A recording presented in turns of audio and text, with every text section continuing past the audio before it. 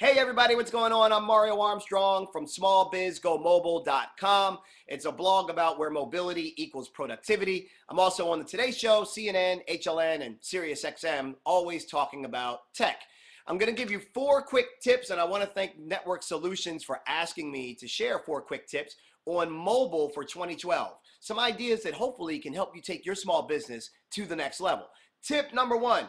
If your organization has several different flavors of cell phones, you are not being as productive as possible. You need to standardize. Pick a platform and standardize on that platform. And hey, look, you can standardize amongst different groups within your office. So maybe your field force needs more ruggedized phones and they want Android apps. But maybe your sales team prefer an iPhone and they want some CRM apps. Whatever it is, standardize either on the whole office or amongst departments. You'll save on costs. You'll also save big on training to use those applications, and you'll get better scalability for those apps throughout your organization. Okay? So that's number 1, standardize on a platform, mobile platform. Number 2, make sure your website is mobile accessible. If people cannot pull up your website by their mobile device, whether it's a phone or a tablet, you could be losing out on business. People are more on the go today and are accessing websites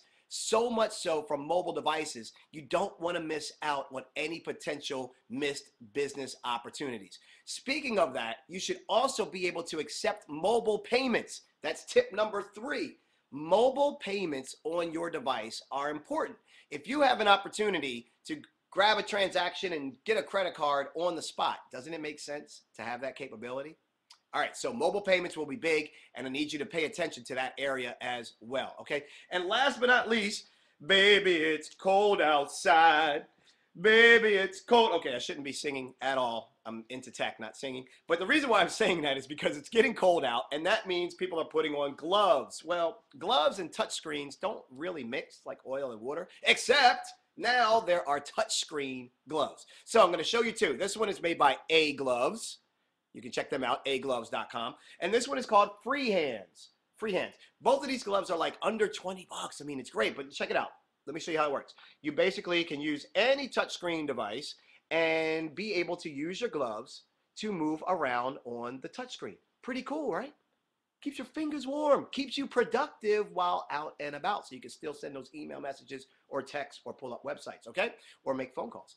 Now, Free Hands only uses these 2 fingers for the touchscreen, whereas the A Gloves, all 5 fingers can be used for capacitive touchscreens. I hope those tips help you guys out to make your 2012 much more prosperous. I want to wish you a very merry, happy holiday, and also remind you, hey, if you need other tips like this and more, follow us on Twitter at Mario Armstrong or smallbizgomobile.com. Thank you, Network Solutions. Everybody, expand your business in 2012. Happy holidays.